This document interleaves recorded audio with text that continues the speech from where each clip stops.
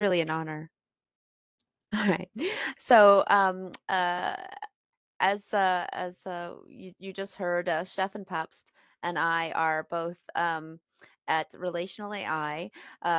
We are still fairly young startup developing a brand new relational knowledge graph database platform. And so I'm going to be speaking a little bit about that platform. Uh, and also about what we can build on top, how we can use it as a tool for building intelligent data apps in REL using reasoning and probabilistic modeling. And probably already there's one term up here you haven't heard before. The language REL is a declarative database language that is the tool that allows us to do the reasoning and probabilistic modeling really in database. So we're going to be covering a lot of that in this talk. So first, a little bit more about our company. Relational AI was founded in 2017 as a from first principles cloud native platform. We're recently out of stealth with our first enterprise customers. We are really a strongly mission driven team. We have a strong concept of a very new kind of product, and I hope to introduce you to that today. Um, uh, we also have a very active board of directors, a lot of people behind us who are very passionate about seeing this product succeed. So it's a very exciting time for us to be involved. I won't go into this full slide, but we're HQ'd in Berkeley. We've been fully remote from the start, so it's a wonderful collaborative atmosphere that happens mostly online, and so we are in the cloud ourselves, so to speak. We have over 50 PhDs at Relational, 2,000 plus publications, 100K plus citations, 37 awards and counting. So we've always kept very close to our academic roots, and I think you'll see that today. So first of all, what we are building at Relational AI. As I said, it's a cloud native relational database platform designed for structured and semi-structured dynamic data, and with the data and application logic together in one place. So this is basically my outline. This is where we're going to start. Is what do I mean by these three things? And this is almost the full outline. So then we're going to have some fun and get into examples of intelligent data applications built on the RKGMS with the language REL, and we're going to talk a little bit about the future of what intelligent databases are and what we see them looking like. But let's start here. Let's start with what motivates us. So we are a cloud native relational database platform. And talk a little bit about the motivation for building this thing, and a little bit about how it's architected. So first of all, our motivation. This drawing here is supposed to represent something like the modern data stack. Okay, what makes it really modern is that you have this cloud data platform. I don't know if folks can see my mouse when I do this. I think so. So a cloud data platform at its core that is able to separate data from engines, so from compute power. You can scale up and scale out as needed for the application at hand. And now, for the first time, all of your data apps, your BI tools, everything that would traditionally have its own small database, specialized database, can now access the broad swath of data available, with one source of truth, so in one location.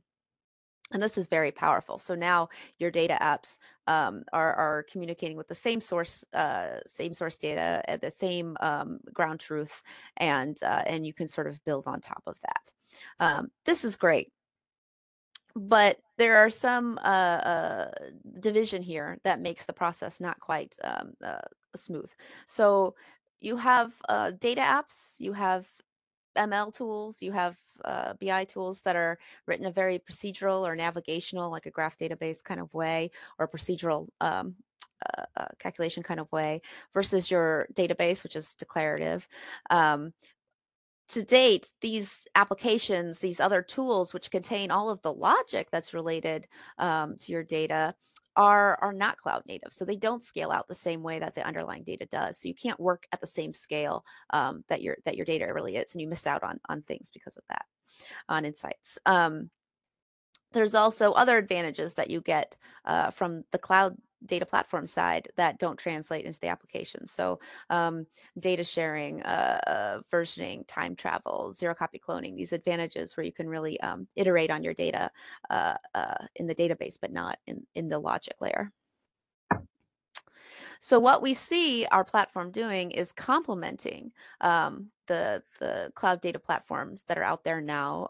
Doesn't really matter which one; they all offer very similar features, and we extend those to new workloads, right? So we bring in more data science, more data applications. We bring in graph analytics, JSON analytics.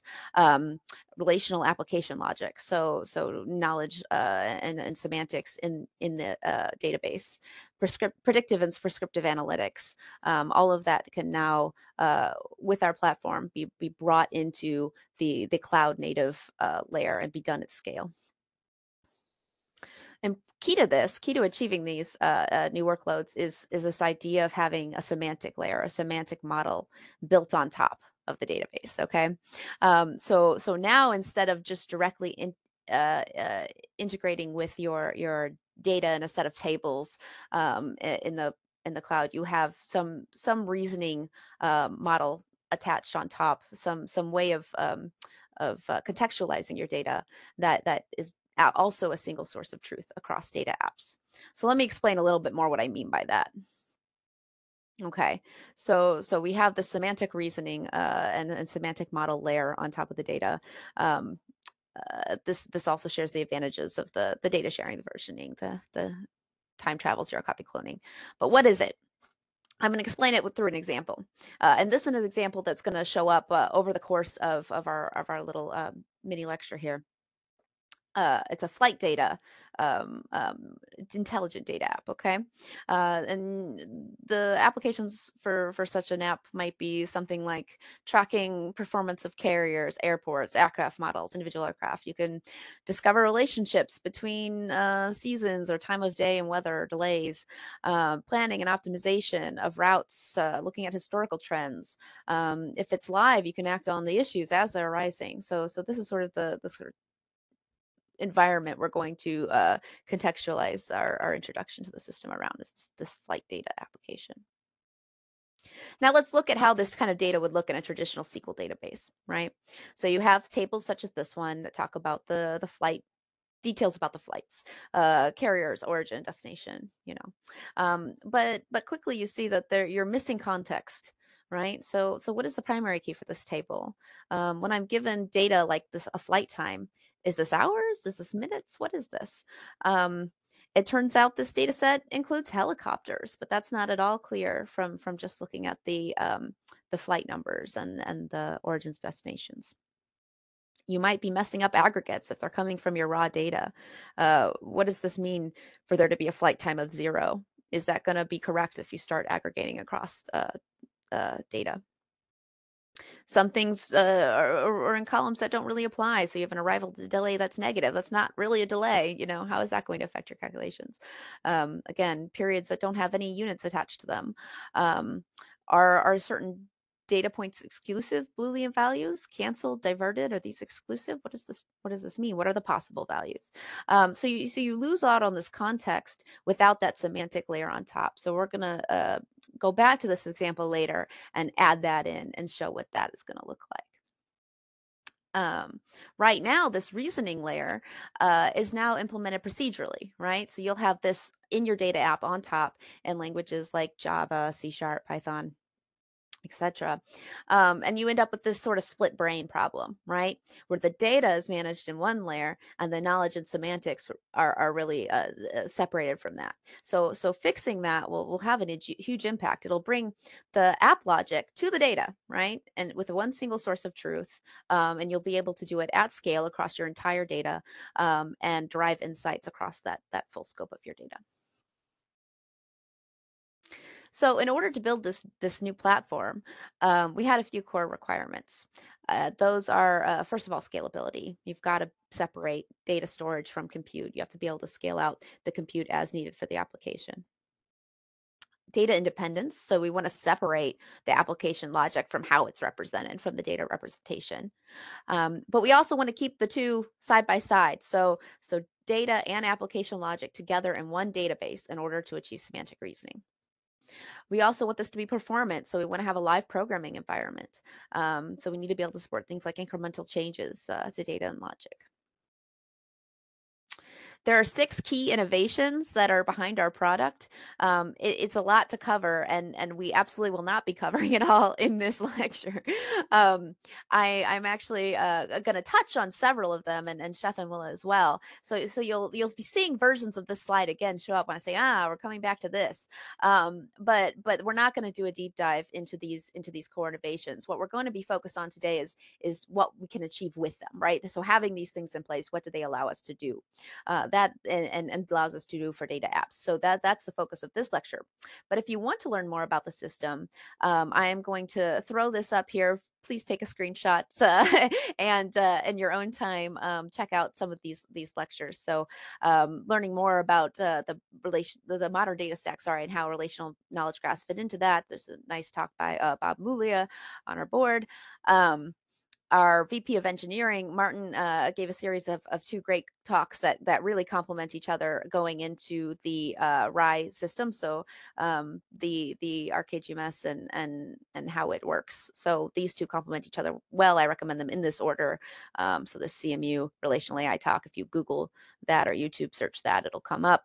And then this second talk, the DSDSD database seminar on algorithms for relational knowledge graphs. So both of these are excellent resources. Okay, so that's what motivates us. That's what we're trying to build and what we're trying to achieve. Let's talk a little bit briefly about how the system's actually architected.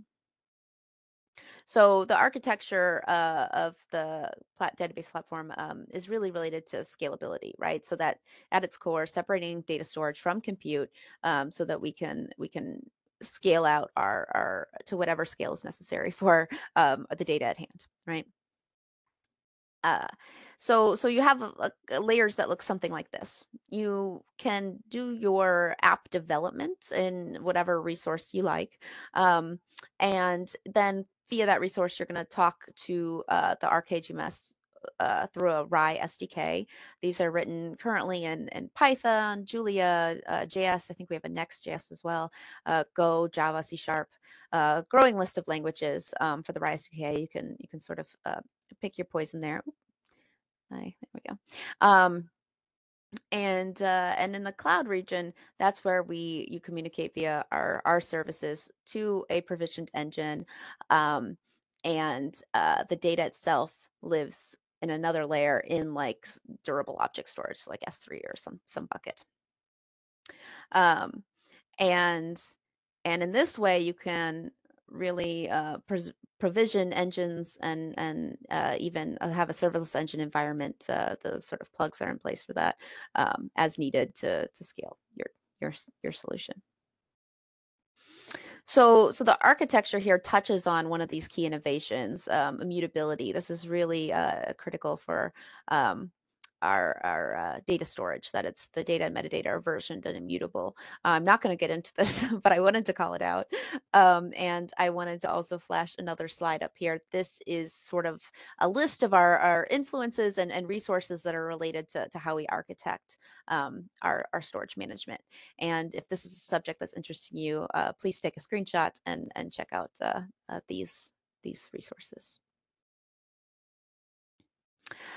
So as far as how you communicate with the RKGMS, I think in this talk we're going to focus mostly on the language REL, which is a relational database language designed for semantic reasoning, designed for advanced application logic, that we've designed to fill that gap in having a truly declarative relational language that handles these workloads. But it's not the only choice. So if for those more comfortable in SQL, there's SQL support. You can fully talk to the RKGMS via SQL. We also support other semantic languages like Legend, and we have plans for more in the future. feature language support. The data formats that we take in, currently we handle structured data via CSVs and semi-structured JSON. We have a couple other formats that we're supporting and many more on the horizon there. The intermediate representation is a rel representation. That's how the data lives inside the RKGMS and how it's the layer on top of which we construct all of our query optimization and logic and execution innovations on top of this. And then at the core is what you saw before, the relational knowledge graph system architecture. So just quickly to kind of walk through the steps of how a transaction is executed. You have your rel model or your SQL query on top. This is parsed. We go through a dependency analysis and a type inference phase. We do specialization to first order logic, then a dependency analysis, semantic optimization, physical optimization, and then evaluation, either vectorized and we have just-in-time evaluation. And the stages that it goes through depend a bit on how the optimizer and the various other layers handle the data. And each of these layers talks to a metadata database built on Salsa and Julia. And this is sort of our tool and our for maintaining incrementality in a live programming environment. I believe Salsa has now been open source too, as well. So that's available in the Julia environment. Okay, so we've gotten through our first outline bullet point already, and look at the time. Still so far to go. So we're building a cloud-native relational data platform, and hopefully you have some idea of what that means now. So on to what it's designed to do. So it's designed for structured and semi-structured data. So I'm going to talk a little bit about how we implement that. So first of all, what the relational model is and the paradigm and why we value it. Then we're talking about in practice what views on relations look like, and then we'll talk about the performance implications of our implementation. So first of all, the relational model. Just want to really emphasize here. So the relational model represents all data using first order relations, okay? The purpose is to really have independence of application logic from changes in data representation, right? So this data independence is the central goal here, and it's what the relational model was designed to achieve. I want to call out that SQL is not the relational model, right? This is one implementation of the relational model. And I call this out explicitly because the inadequacies of SQL are often used as motivation for some totally new data models. And it's really the relational paradigm is sound. It is really that we need to go beyond SQL in the implementation to get the other features that we need. So again, back to our core requirements. The slide will be flashing up a few times. Data independence is really a core requirement. We want to be able to support changes in our data, additional data, new streams of data, and not have our application logic need to be rewritten to accommodate that, right? So the application logic should be a layer on top and not depend on the data streams that are being represented. So we achieve data independence with RAI relations. All data and logic is stored as RAI relations. So both data and logic are stored in the form of relations. The application logic, yeah, I think these points say the same thing. Application logic is also written as declarative relations. It's relations all the way down. It's turtles all the way down. Tables and graphs, etc., are composed views over those relations. So what is a RAI relation? Well, they're not tables. Relations you can think of more as the building blocks. They're the Legos. They're the basic unit you construct your views out of, right? So they're the building blocks of tables, but they also enable many other views on data, graph, JSON, RDF, etc. relations are narrow. So I'm going back now to that flight example. Here's a sort of miniature version of a flight table where we have carrier, flight number, origin, destination, and departure. So rather than store the data in this wide table view, we break it apart into narrow views on the data. So for each key, table key, we have, for instance, the departure information. And we do this for all of the data.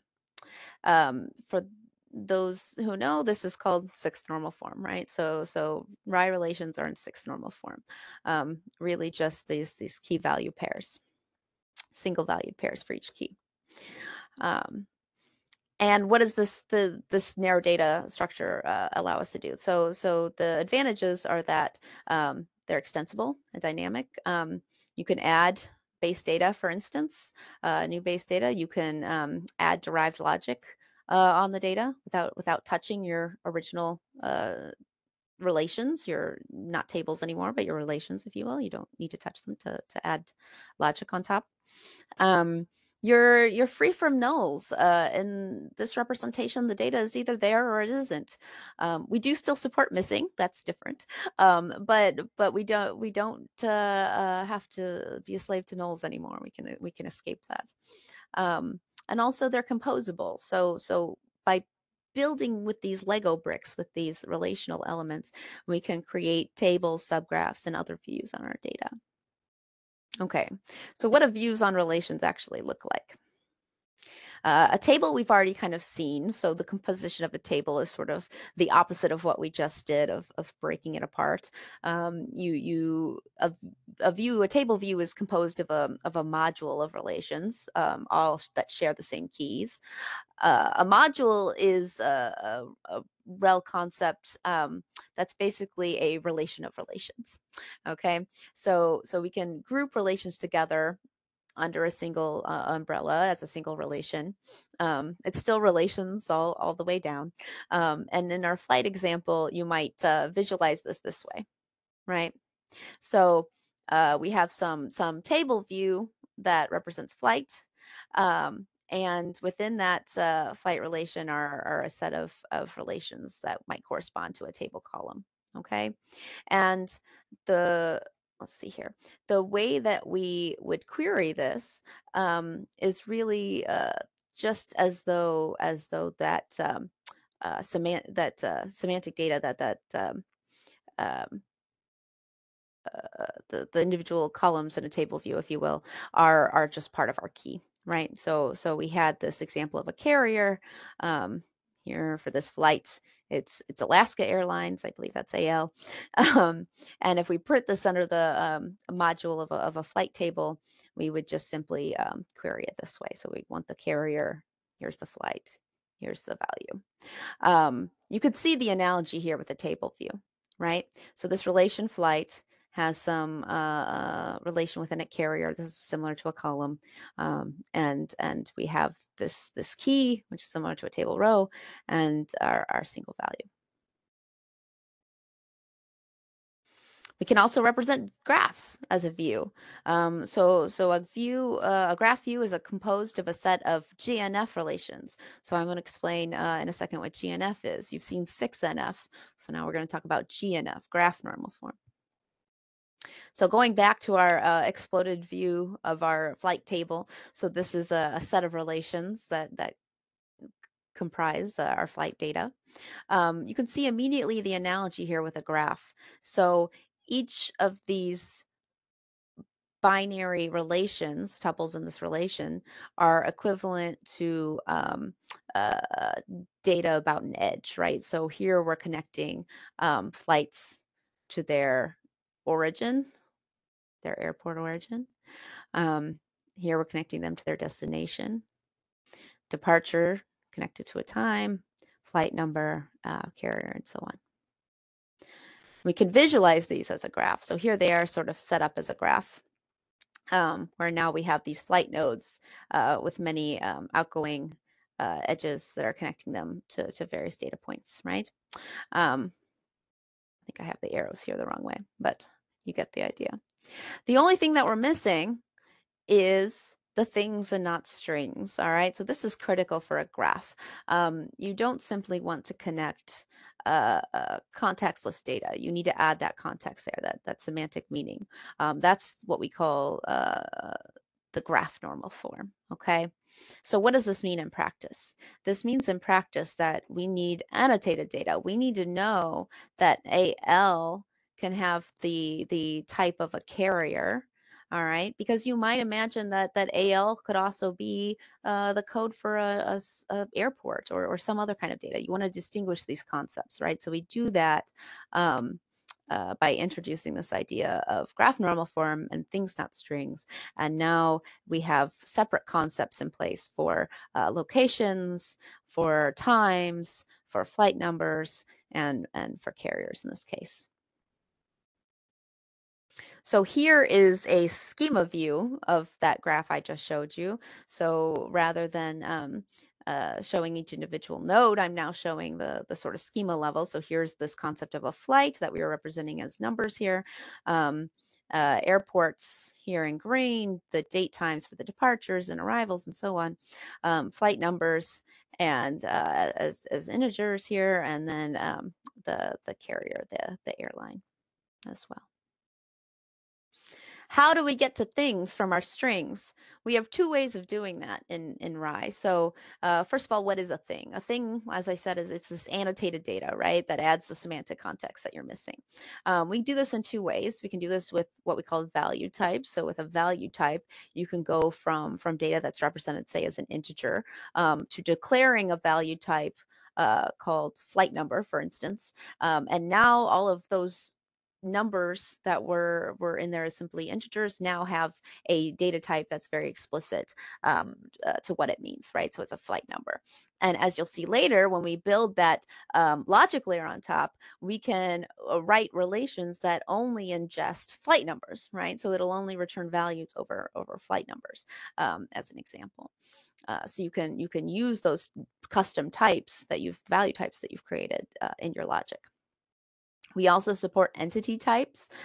So for example, in this case, a flight we've been just showing as integers before, but this isn't very robust, right? So if you bring in new data and you need to kind of keep track of a number that doesn't really have any context, this can be very tricky.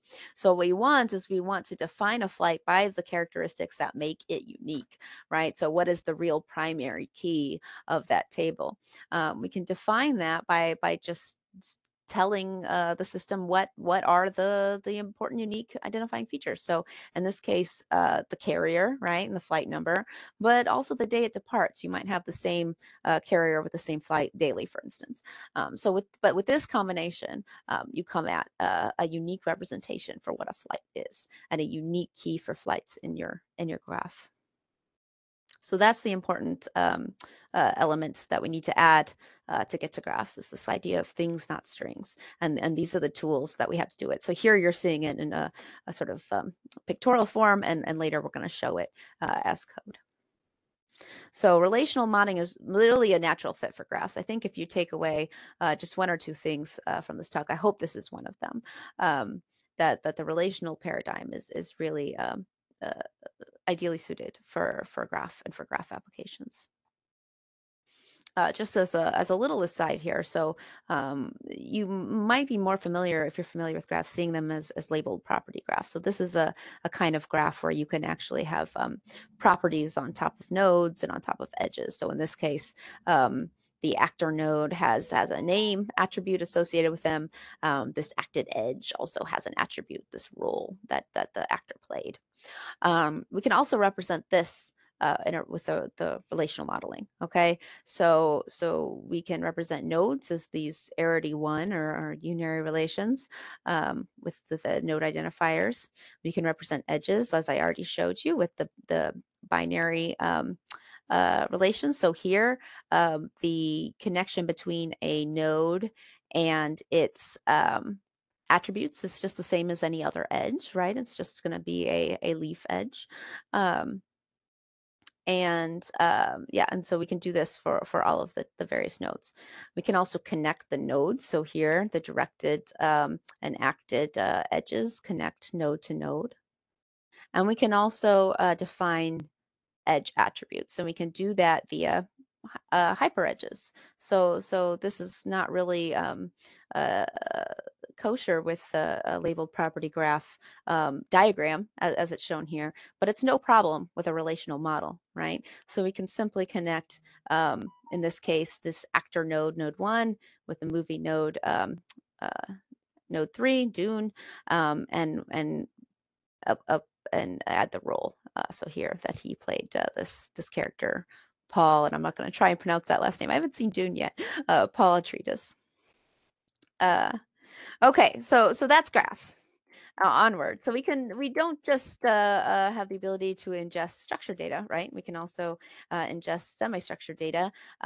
We support JSON, for instance, JSON Analytics. So JSON in the RAI platform is a view composed of modularized relations. So it's a little bit similar to a table. So let's see how that actually looks in practice. So in RAI, we represent JSON again as a series of first order relations. They're in graph normal form. And the way we can sort of get there is by imagining, the JSON as a tree, right?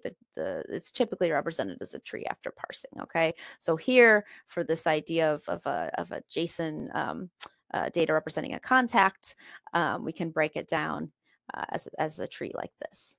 Okay. So let's recompose this tree more in a relational kind of look. In this case, the green cells here are the internal nodes of the tree, and the gray cells are the leaves, right? So that's the actual data. We break this up, and immediately you can see what this looks like as a set of relations, okay? So the green prefixes, again, become the keys to the data, right? So for each row here, each tuple, you have a set of green keys, and then you have single valued data. So we're in 6 normal form, and each of these is unique, and so it's really achieves this graph normal form.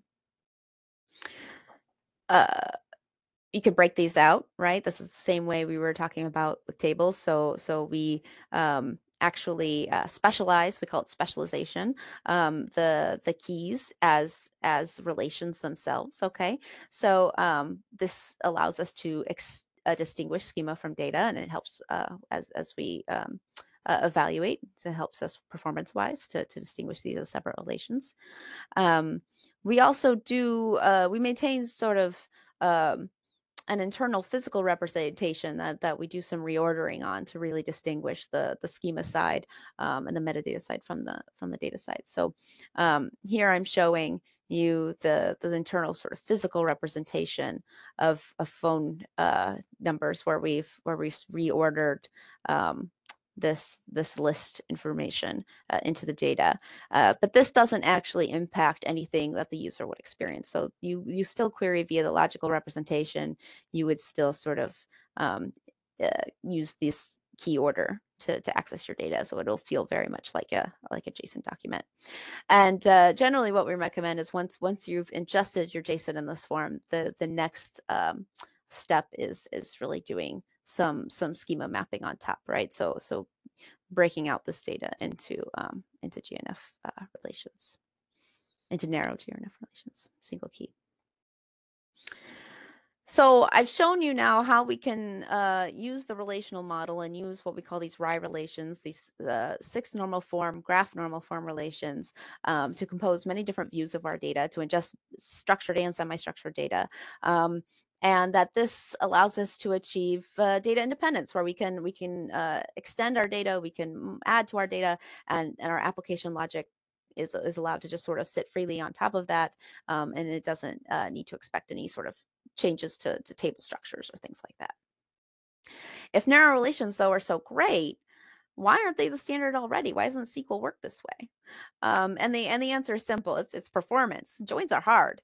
So let's talk a little bit about why joins are hard and how we make them less hard, right? So how we are able to actually do this. So this is hitting on performance, okay? And actually this hits on 2 of our key innovations. So join algorithms, the algorithms that we implement, these newer algorithms that allow us to achieve the performance that we need, and also the details of the implementation. So being able to compile complex joins down a native code using a vectorized engine for simpler joins, making that decision about when to do those cases is a system innovation that I actually won't get into right now, but I do want to spend at least a few minutes talking about join algorithms. All right. So knowledge graphs, they need different join algorithms. They need join algorithms that are different from the standard SQL-based algorithms. So in a SQL-based relational database, typically the algorithms are binary join algorithms, okay? But for knowledge graphs, the intermediate results that these binary algorithms will produce are just too large. So let me go through an example of that. Okay, so let's say we have a query where we want to find a child who acted in a movie that was directed by their parent. Let's call out some nepotism here. So we have three edges that are at play: directed, the relationship between the director and the movie. We have child, the relationship between the director or parent in general, person, um, and the actor itself themselves, and acted in. So an actor that actually plays a role in a movie. Okay, and you can see that this is a sort of triangle graph pattern here. Any of the binary joins that we might choose to do sequentially for a typical binary join algorithm are going to be awful. So you can imagine we join on directed and child. Well, that's not selective. Most directors have children. Okay, so then we select directed and acted in. Okay, well, that's not selective.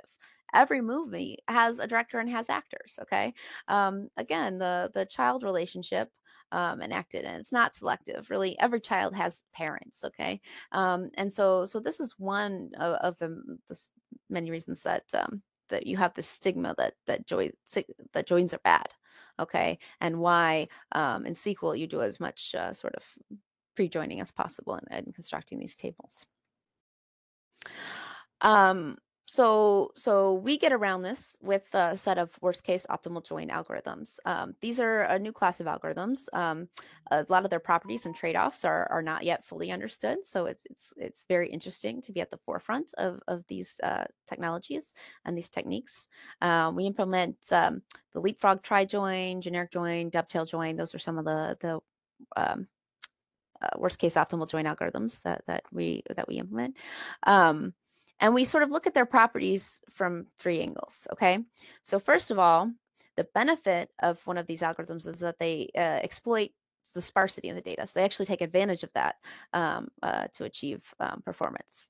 We also look at recasting the subquery problem, and we embrace correlation. So I'll talk about that in a minute. And we also recast the index selection problem. So I'm gonna cover these at sort of a high level, and that slide I showed you before with other talks kind of dives deeper in if this is interesting to you. Okay, so let's talk about sparsity. All right, so we're going to construct a query where we look for a female Asian director that is an Oscar winner. Okay, it turns out there's one, so very sparse data. Um, so first we can seek for female, and we can seek across Asian, and we see that there's big gaps here, right? So this allows us to, if could do this with the worst case optimal join algorithm, to do this together and to make fewer hops because we're hopping across these gaps. Okay, and again, not going to go into the details, but you can see, at least in this case, we only do really 7 hops before we land on that one solution. Okay, so they use this sparsity in each of the relations to narrow down the overall search. Okay, now the subquery problem. All right, so there's two really undesirable approaches to handle subqueries, right? SQL systems will attempt to rewrite and decorrelate to avoid these. And the first approach is top down, right? So you imagine that for each row in your main query, you execute the subquery. But this could really be time consuming, right? And then the bottom up, you overcompute, right? So you compute the subquery for everything, and then sort of filter with the outer query. But this is also potentially going to blow up on you, right? So we address subqueries with two powerful and general methods. The first is we identify uncorrelated subqueries with the semantic optimizer and handle those. So this is something we'll talk about in more detail later in the talk, but it comes up here. We also embrace the correlations. So when there is correlations, we can use worst case optimal joins as a sort of correlated join device, right? As I showed you before. So we also recast the index selection problem. So index selection to auto tuning, this is an open and unsolved problem. All right, but we decided from the very start we don't want users to have to deal with it. Okay, they should not have to be asked to manually define indexes or supervise, tuning approaches, anything like that. So we want this to feel very just auto magical. So you declare what you want, and the system does what it needs to do. So in order to achieve this, everything is an index in our graph-like schemas. So you can compare this with RDF triple stores that create indexes for all orderings, or SQL tables. They store an index for every functional dependency, all right? But we store an index for everything. And with these worst case optimal joins, it's a device where we can create these composite indexes on the fly, and we can do it cheaply without affecting the performance. So what does that look like? So creating these indices. So for example, I have a mini graph here where we have a connection between cars. I'm representing those numerically with their brand and with their model. So here we have one car that's a Ford Escape. We have another car here that's a Jeep Cherokee. If we think of this as our relational building blocks, we have relations like these, right? And we decompose these into our index building blocks. So really every permutation. So key, value, value, key, and so on for both brand and model relations. And then we can break these up into every combination of index and do this without sorting. So this is what these algorithms allow us to have access to as needed. If you're interested in join algorithms and want to learn more about the join algorithms that at a deeper level, the join algorithms that we employ, check out these papers. These are our sort of influences, the influential papers that motivated us. And keep it up for a sec for grabbing a screenshot. Okay. Okay, so now we're getting to data and application logic together in one place. We've covered what we're building, a cloud-native relational data platform. We've talked about that it's designed for structured and semi-structured dynamic data, and that it brings the data and application logic really together in one place. That's what we're going to cover now. And I think I'm doing well on time. So I think I'm able to continue. But maybe before we dive into this section, I can take a very brief pause. Is there anything that questions folks have, or anything anyone wants to talk about before I continue? We've been going hard for 47 minutes, and I thought this would take at least an hour. So that tells me I'm speaking a little quickly. So I want to make sure that I'm not rushing you along here. But okay. I am not sure if the participants are allowed to. Oh, okay. All right. No, that's fine then. I'm not sure. I mean, Kumar, are you there? I guess they can ask directly. All right. Yes, I am there. Oh, okay. Yes, I am all right. here. Okay, so everybody can use the microphone here to pose a question, not necessarily on the chat. That's why. Okay. All right. Okay, if someone wants to ask a question, I mean, it's maybe a good time to ask a question. Yeah. Ask. Let's see. If not, we'll forge ahead. There we go. All right, onwards and upward. So we've covered that what we're building. So this cloud native relational database platform, it's designed for structured and semi-structured dynamic data, and I hope I've sort of illustrated that for you. And now we're going to talk about application logic. So we're going to store our data and application logic really together in one place. Okay. And what does that look like? So this is all around our core requirement of supporting semantic reasoning, okay? That we have one source of truth for also our semantic layer on top of our data, okay? So I'm going to break this section up into really four sections. So we're going to talk a bit about the semantic layer, a little bit more on what we mean by that. Then we're going to introduce the REL language. Um, and then we're going to get back to our flight application example and talk about that as a use case with really bringing in that application logic into the data. And then we're going to talk a bit more about performance. So the tools that allow us to do this in a performant way. Okay, but first the semantic layer. So you've already seen this slide. Part of our proposition is that we really want to make the semantic understanding of the data part of the database. So where those two things are tied together, and really that you attach the semantic meaning directly to your data rather than having it sit separately in separate data apps, right? And you can see how this might be a risk when your application logic is really separated from your data, right? So you can imagine having definitions, for instance, of concepts that might be different across different apps and across different sort of access points, and this can lead to data confusion. You also aren't able to really build logic across your full set of data, your sort of that cloud scale terabyte plus data, because you just can't really do that in apps that aren't cloud native. Okay, so by bringing these this sort of reasoning into the data the database, you're able to achieve these things. Okay, so there's various approaches out there to semantic modeling.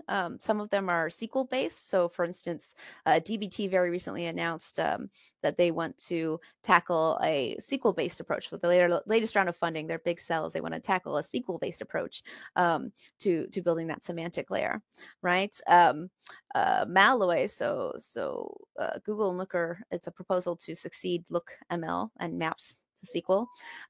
There's open industry-based solutions out there. So Legend by Goldman Sachs. This is a UML plus OCL kind of inspired approach. It also runs on SQL.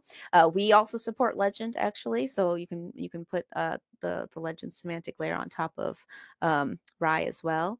So Morpheer is another approach by Morgan Stanley. So this is a functional programming based approach, and it runs on Spark. And then there's certain sort of just standard based, of course, approaches. So the SBVR, semantic business vocabulary and rules, and the semantic web, of course. So this is the W3C standard, Sparkle, RDF, OWL, Shackle, all those.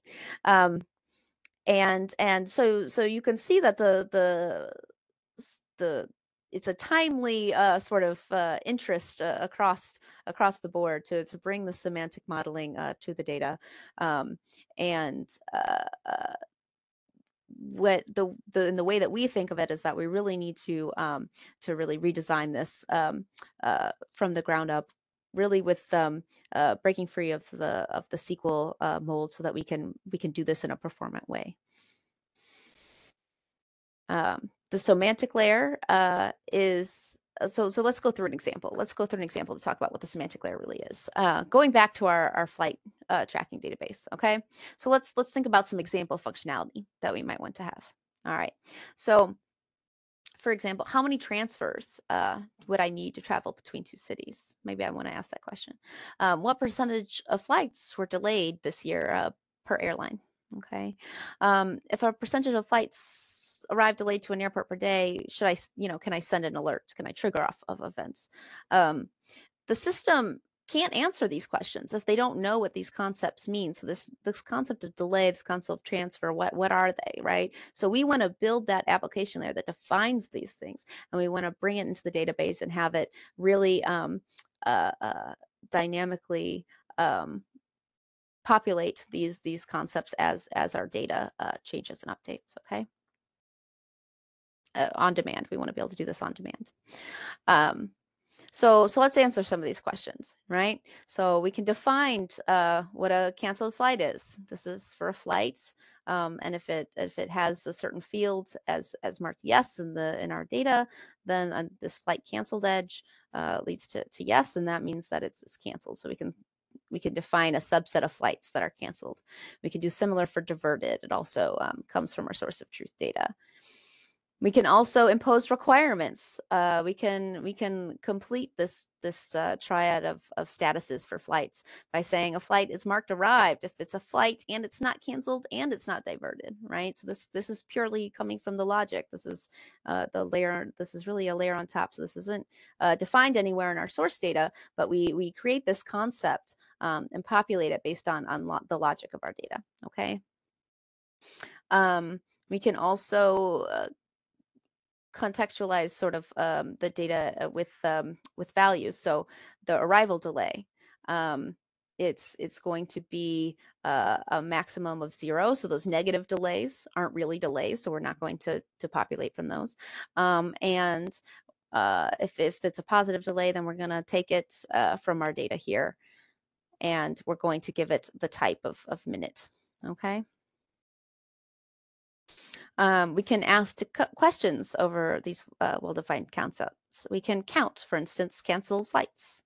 We can find the mean of arrival delay and find out the mean arrival delay. We can do the same thing by carrier. So for each carrier, give me that mean arrival delay. Okay, and we do this in a declarative way. So we tell it what we want it to return, and it does it for us. Calculation. All right, so we've already sort of introduced an example of the REL language in this case here. So all of this is REL, but now we're going to dig a little deeper into the REL language and what the capabilities are. So this is, again, one of our key innovations, coming back to this slide, and this is the one that we're going to explore in the most detail in this talk. So REL in a nutshell. REL is designed to handle, is designed for semantic modeling and querying. It's designed to express complex business logic. It's able to handle structured and semi-structured data, as you've already seen. It's a natural fit for graph use cases because it promotes this graph normal form. It's readable for business users. I hope you'll see that. It's fairly easy for developers to pick up. It's also very expressive. It's quite concise and extensible. So Datalog. Datalog is a great foundation. And actually, you could think of Datalog as the internal representation, the intermediate representation for REL. So the good about Datalog, it has an outstanding formal foundation. Supports mutually recursive definitions, but more is needed. Datalog's not enough, right? So classic Datalog, so globally stratified, is really too limited for graph workloads. You can't do value creation, aggregation, negation, and recursion. And these are really required to do graph analytics. Datalog does not support abstraction. So this is similar to SQL, Cypher, Sparkle, etc.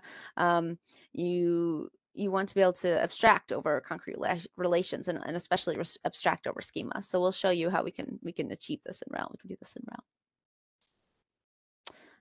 So here is what a relation at its core looks like. You have a relation definition. It has some key and it has a single value. So data and logic are both organized with relations. Okay.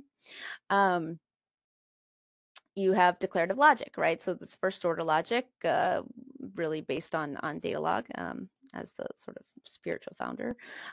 It's a principled way to express data manipulations and queries. So here we have an example of inserting some data. We're inserting into this parent relation from load CSV.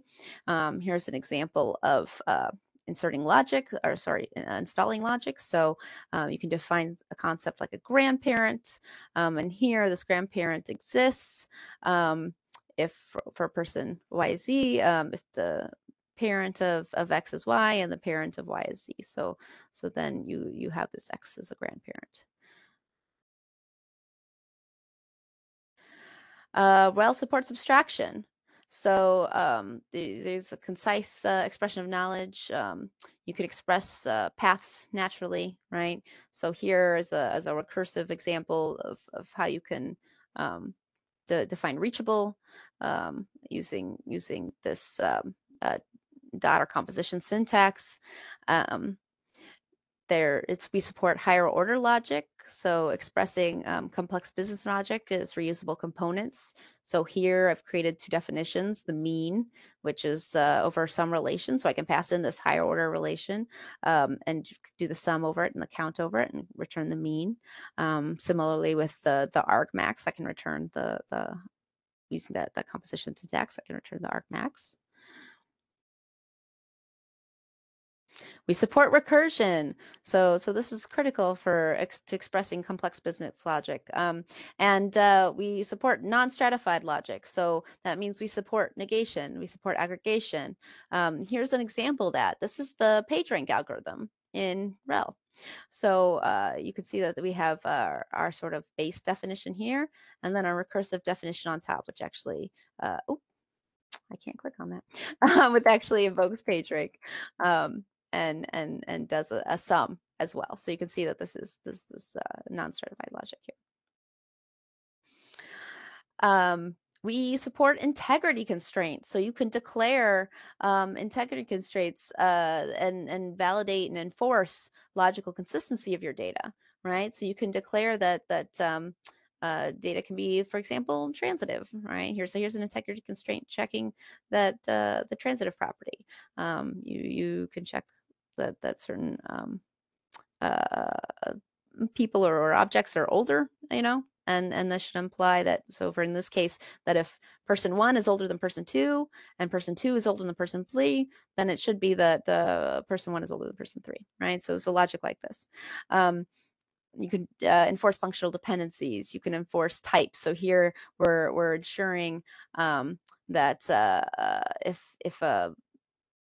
if a value is in a relation, then it's a string. Okay, you can enforce things like this. Modules you've already been introduced to more in a sort of pictorial representation. Here's what modules look like in RHEL. So these are an organization of application logic. It's a relation of relations. And what modules enable, they enable also an ecosystem of libraries. So if you combine these with higher order relations, now you can imagine having libraries where you pass in relations and can do have reusable sort of logic over those relations. You can also have custom modules that you can query. So for instance, here I have some sample data and I want to get some stats out of it. So I calculate the average over the data. So here's the higher order relation average. I calculate the sum over the data, and I can gather these together in a module about my data, and then query it like as such. So here I'm querying stats and this relation my average. I could also write this, using brackets and sort of treating my average as a key. So the sort of way of thinking about these feels very natural, and the way of sort of querying into relations and into modules feels very much like querying keys and values. I can do schema abstraction. So schema and data are both first-class citizens. As you saw the example here that I'm treating sort of, I can treat my my relation as a key itself. I can do that here to pull out schema information. So here I have some relation, unary relation in a graph module, say called stats. I have some node names, and I want to pull out, or no, here I'm using this example, I think. So you can do this also for graphs. So let's say for my module stats, right? I want to know what are the relations that are inside my module stats. So I query out, okay, stats. I have the name. In this case, this example, I was querying out my average.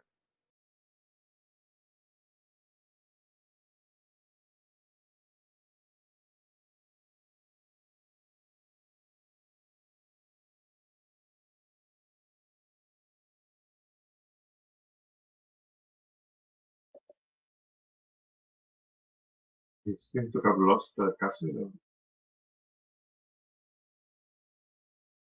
Same problem here.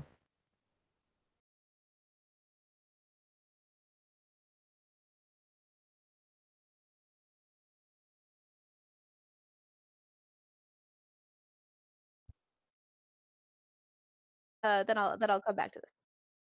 Thank you. Okay, so onwards with the rel key aspects. So you've already seen modules. I've already introduced this sort of in a pictorial way, but now I'm going to present it in rel, what it really looks like in rel. So modules allow you to organize your application logic, right? So you can treat it sort of as a way to create namespaces. It's more than that, but that's sort of one way of thinking about it. And what modules can enable then is really an ecosystem of libraries. So if you combine modules with higher order logic, now you can imagine a set of reusable relations where you can pass in other full relations and do, or multiple, and do computations over them. Okay, so this is how we construct our standard library. So our standard library is rel is written in rel. So we have a set of standard library relations. You saw an example here before where we have the definition of mean and argmax, right, are written in rel. So we can support libraries of these using modules.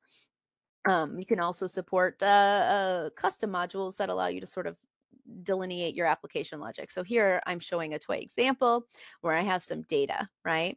And I define a module stats, which gives me some aggregations over that data. Okay, so here I have my average. It's a relation that computes the average, and my sum, a relation that computes the sum. Okay, and the way that I would query this is I would query it just the same as I would a set of keys for relation stats, right? So here I could have put these square brackets around here, but you can leave them off in rel. And so here I'm querying just the relation my average inside of the module stats. Okay. We can also, because we sort of set things up to treat schema and data on equal footing. So here again, it's both. I'm able to query in as sort of like as a key the relations. You could do that. You can use that as a tool to do schema abstraction. Okay, so let me show an example of that. So here I'm wanting to pull schema information about my module stats. So I say, okay, for stats, pull out all of the relation names. Okay, and I don't care about their value, but pull out the names, as long as that name is not my average. Okay, so give me everything else that stats has. And if I query this, what I'll get out is I'll get out my average. Excuse me, or sorry, my sum. I'll get out my sum. So now I can see what are the relations that are in my module. So I've just done a sort of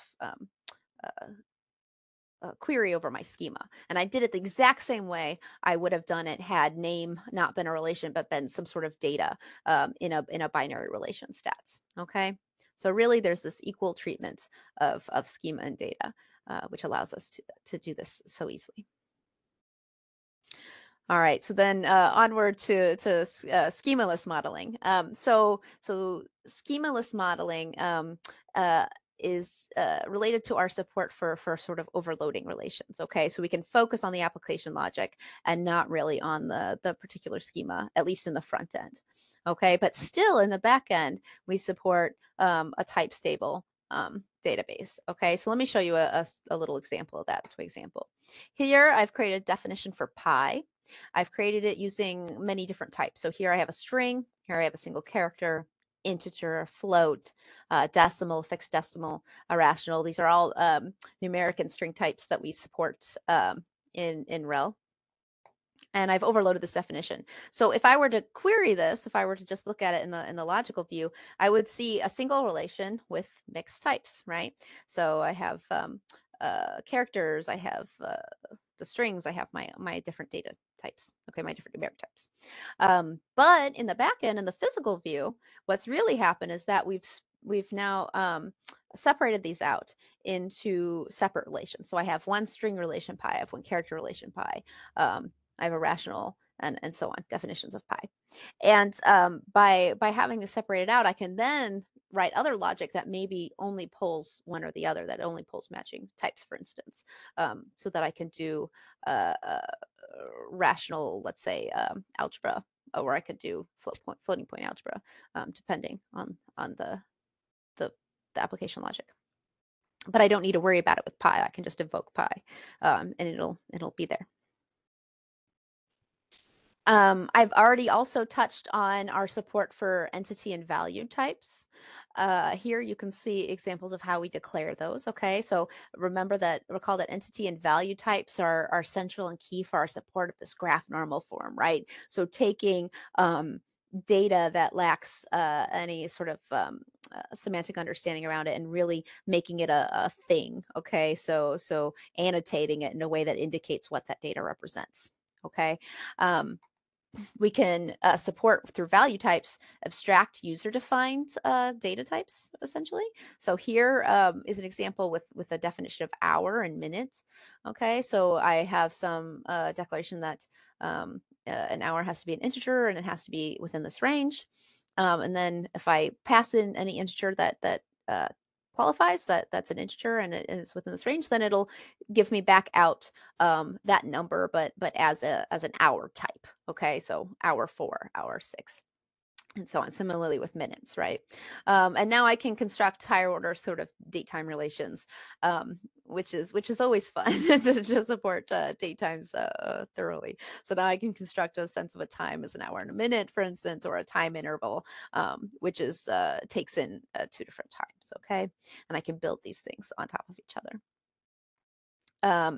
Entity types are a similar tool in the sense that they allow you to construct these sort of unique keys, but entity types are actually all have a value type that's all hashes, right? So it allows you to pass in a unique set of data and get out like a single element that's going to be a unique identifier and is a deterministic unique identifier.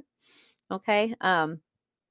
And I think I showed you a visual example of that before with the flights. So these two together really enable a very expressive ontology and encoding of semantic meaning in our data. And they really make that GNF idea possible.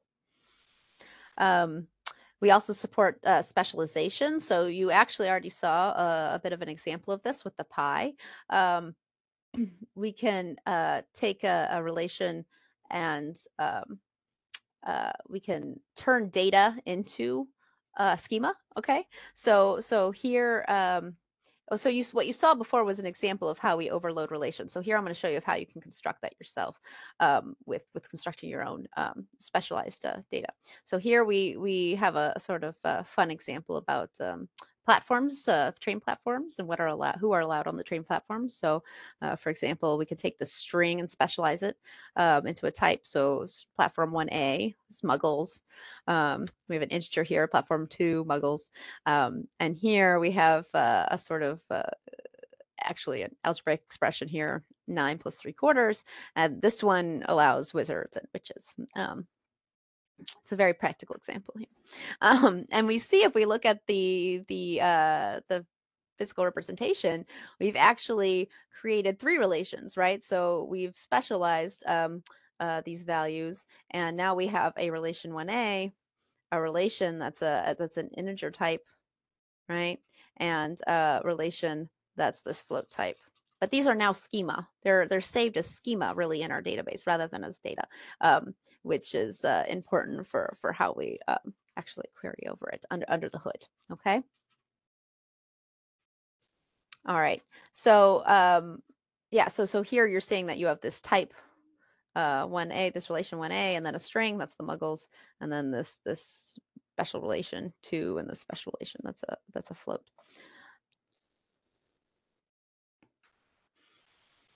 We also support, oh, Stefan, you've joined us. Hey, I've bled into his part of the talk because he had to step out to take our children to school. It's actually bright and early for us here in the US.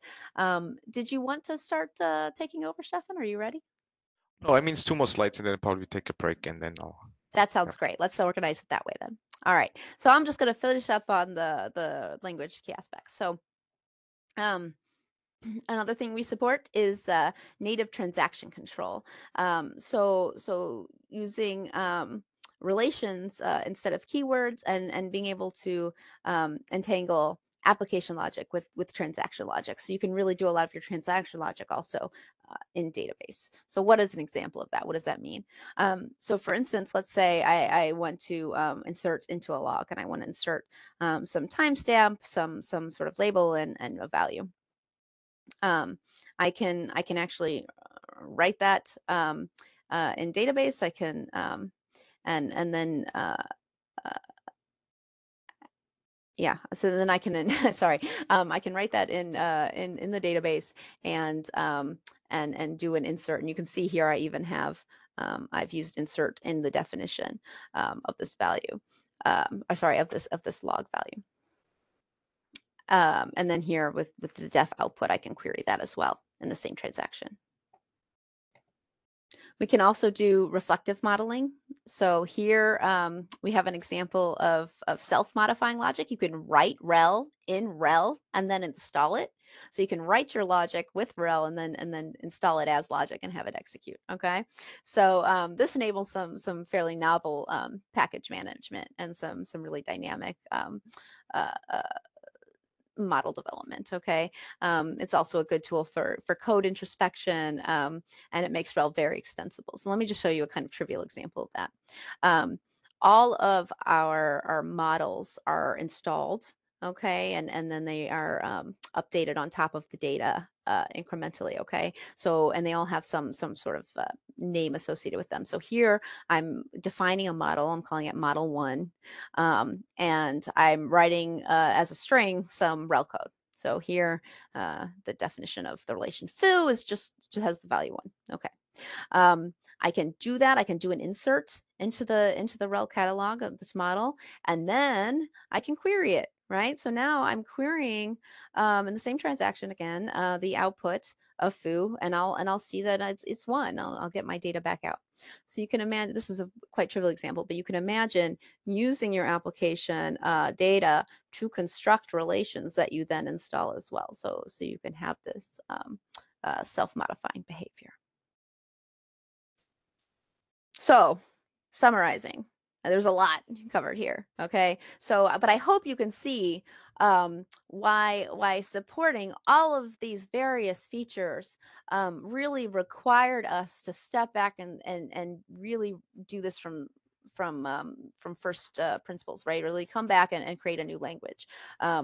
We've gone we have as our roots sort of this data log idea of first order logic, but we've really gone beyond that to support fully featured applications and really being able to construct them in database and support them and query them and so on. So we support relational logic. It's all declarative logic. We support higher order logic. We support recursion and including non-monotonic recursion, including aggregations, including negation. We support abstraction. We support schema abstraction and schemaless modeling. You've seen we support modules and this sort of capability to use to access schema and data really on the same level. We support integrity constraints. We support entity and value types and these key ingredients for doing the graph normal form. We support specialization. We support, so turning data into schema, that's specialization, turning data into schema. We support native transaction control, and we support reflective modeling. So maybe now is the time to take a pause. Stefan, what do you think? I think so. We go. So the second part of the talk will be a little bit more application focused. So there will be a little bit more examples and so on, and trying to see a little bit more of our system now and well in action. And yeah, now a big focus will be on really what you have seen so far, what with all the key features that it all has, and seeing how they actually play out and how they make things actually quite nice to express. So, but of course, we also since we are like a company and we want to attract a lot of people, and we also were like declarative languages or data log type of languages are not like the most commonplace language, and most people, right, they know SQL, Python, and so on, And so in that way, we want to make it for these people also easy to use our system and maybe get a flavor for it, and then they see like, oh, that is cool, and then slowly like nudge them, and hey, if you want to do more than SQL, then you can also learn well, but you don't really have to if you don't need to, especially again, like some of our key users are maybe BI people that want to just build some aggregation about some data that the data engineers and data scientists like develop, and just to build up some platforms and data tools. So in that respect, we're also actively working on building a layer or like a connection layer with SQL, where we actually and that we do in close collaboration with DuckDB. So it's really like what they're doing. And so we're basically using DuckDB and their SQL support, and basically now translating the SQL queries that they have and so on in well relations and well queries, and then send them to our system. And so they are also more and more like planning also to support like like views and so on, and really trying to, our goal is that to really fully cover to support the entire querying specs of the SQL language. So and that respect, you can, if people want to use us, maybe not because of the expressiveness, but maybe more like for so some of the data logic or the data querying part, or or people just and on top of it want to kind of use it as a normal database, they could, and then they could potentially like here write this normal select statement, like give me the order key, customer order date from order where the total price is larger than 100, and we would automatically translate this in what it would mean in val. And here you see again, because that is the as the data when we capture it or we organize it in this graph normal form, so we're extremely flexible. And if you know, if you talking about SQL table, then we have here this module that is kind of your SQL table name, and then each column in the SQL table is its own relation that has its key. Here the key is for instance O for like order ID and so on. And then we can also write some derived rules, for instance, like total price here, for instance, is maybe not a column in your original data, but you can in our system easily just could add this, and you see it's the sum over the charge and so on, and then you could just create it out, and we can very easily like express the SQL queries with group by and everything in our language. So but now let's get back to REL, because that's what we are here a little bit trying to focus on, and also what we really can now express with it, what we can do with it. And before going about the query optimization aspect, how everything kind of planning to make it work and perform it, so that it actually also runs and gives you a nice experience. So let's go back to our so go to example with the FFA flight example. So here again, like what an intelligent data app could look like is, for instance, you have your flight network where you have various flights in the US, and you want to track them, and maybe you want to build some kind of some dashboard for regulators, for customers, for the airline um, administration, or for the carriers that they want to analyze the performance of the network. So there are various types of reasons why you want to how you could build like intelligent data app on top of this flight data. And you can ask for various things that you potentially want to look at. Is you want to look at how how planes are like delayed by season, by the day of time, by weather, by areas, by an airport, like how for instance Alaska or the Northeast compare, so and how they fluctuate. And so you kind of can basically gain some insights from how they behave, and in that respect kind of like plan ahead, and then do like better planning.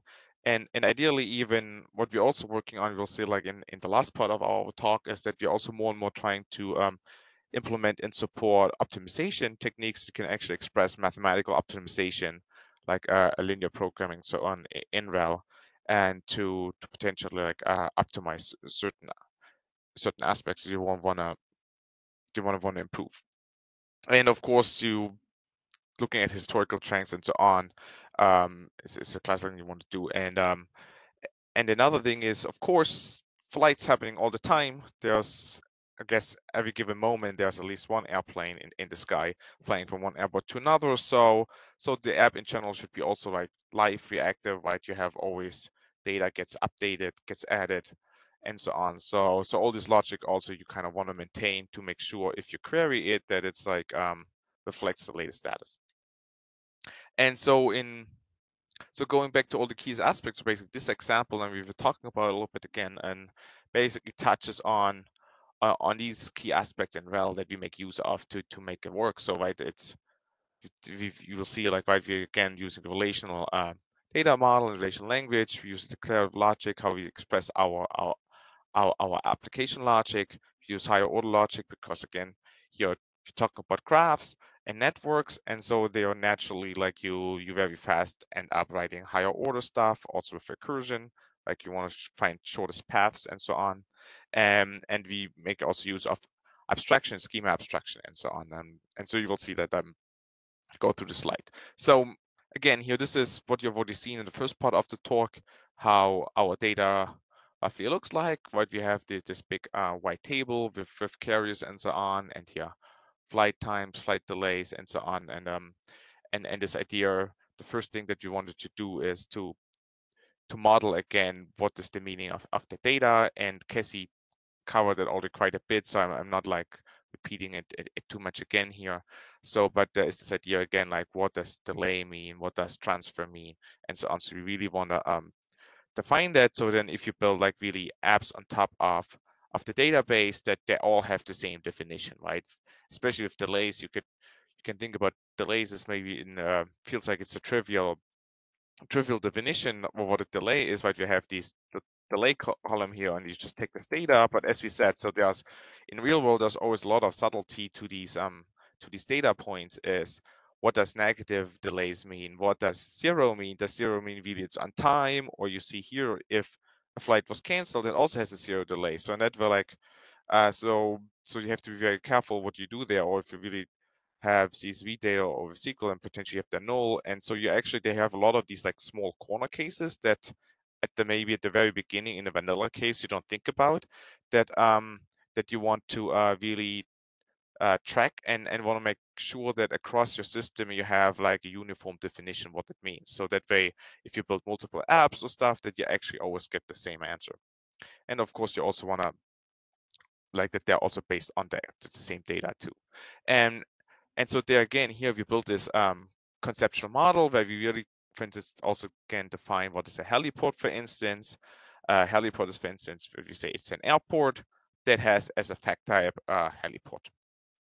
Or a canceled flight is what we have already defined earlier, like an entity type of flight, and it has kind of an attribute where in the canceled attribute is a y, and so on. And in the case I'll talk about here, this arrival delay and so on. So we can define and again, we make here use of what is a, we can really also define our own coordinate system, right? If your system in Valve, since we have this expressive logic, if you need new data type or something to express something more concisely, you can just create it yourself. For instance, here we can create coordinates where we say like, oh, where's an airport? An airport basically is a value type. This is longitude, latitude, and I guess angle or elevation. And you see you basically provide these three data points to it, and here you see how this value type is generated. It's a triplet with 2 degrees for longitude and altitude, and then length is kind of like gives you the height, and we see like the height effectively needs to be given in feet, meters, or miles, but also because length itself is a value type, we know exactly now if you provide 10, you also provide like what units we have, so that we know exactly what we're talking about. And so this is here our data model. You can of this flight application, how you can visualize it. And for a visualization tool, we really love the ORM modeling diagrams.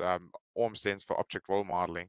So because ORM goes beyond what normally you see with label property graphs, where normally you just have nodes of your graph, and then you have a connected, and then you have the name of the edges. For instance, this is like, is located in, or so on, and then normally in the node you have your properties. But in ORM, and what fits really nice to our relational modeling is, again, everything is a relation, and we have nodes. Nodes are effectively unary relation that just have, like, if it's an entity, contain all the entity keys or hashes, for instance, of flights and aircrafts.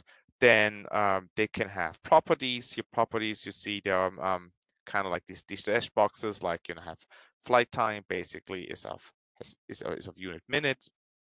And then also we have various different date time properties, like actual departure, actual arrival, and so on. And the nice thing in OM, you can model this, and on top of this, you can not just model their connection, what it means, but you can also give them some much more some domain knowledge, and really some constraints about it. For instance, there's constraints. If you have a bar on top of it, it kind of means the value has to be unique. So you can define, is this relation, is it a one-to-one map? Is it one-to-many? Is it a many-to-many?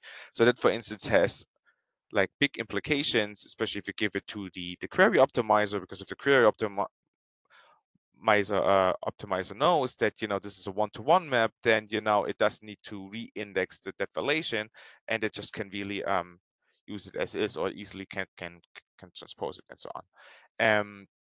And the nice thing in ORM allows you to express it on top of the overall, like, schema and connectivity. And then you can even express, like, really complex constraints. For instance, up here, this little circle there is an XOR constraint, that you say a flight is basically arrived, is canceled, or is diverted. So it's one of them. And so now these all models, we can now very nicely, also seeing here visually, we can very easily translate into REL what they mean. And in REL, again, now we make use of our integrity constraints that we have. We can express them very nicely. And we even have tools that automatically go from, if you just model this, they automatically can even generate you these integrity constraints. And for instance, here we can then say, like, all the nodes of the relation, for instance, all edge relations origin that connect, like, a flight with an airport, basically means that this edge origin needs to connect a flight with an airport, where the first entry is a flight, and your second argument here is an airport. Then, of course, you can also have some requirement statements. You can say, for instance, if you have a flight, every flight needs to have an origin. So it needs to start somewhere. So in that way, here you can, like, express these, like, explicit, like, logical constraint. And then you can go even further and say something here, for instance, function origin. And function effectively means it's a functional dependence. So that means that if you know a flight F, you can from that relation origin infer from which airport it started. So this function enforces here that this edge is a one-to-one map. So once you have a flight, it only has one, or it's at least a one-to-many. It can only start from one airport. It's not a one-to-one, because from an airport, multiple flights can start. But so all these things we can very nicely express, and then we can here further go express as complex of a logic as we want. So we can here, for instance, say if a flight is a canceled flight, then it means there should be no flight duration. So because the flight was canceled. So we can really clearly say, like, if data comes in, we can really ensure that the database stays clean, and that we not kind of like somehow at a later point data comes in and said, oh, it's a canceled flight, but maybe accidentally the flight duration was positive and we just kept it. So if we have this integrity constraint and we really install this in our database system makes sure that this fact is always true. And then here, similarly, you can say, like, if you have a flight, it's here, again, what we saw before in the ORM diagram is effectively this here is the corresponding integrity constraint. Every flight, in our relation flight, it's canceled, it's diverted, or it's arrived. And it has to be an XOR. So it cannot be canceled and arrived, and so on. And if you would enter a data point that violates this, then like our system would say like this is not allowed, and for instance it would prohibit us from entering this dirty or data that is inconsistent with our modeling logic.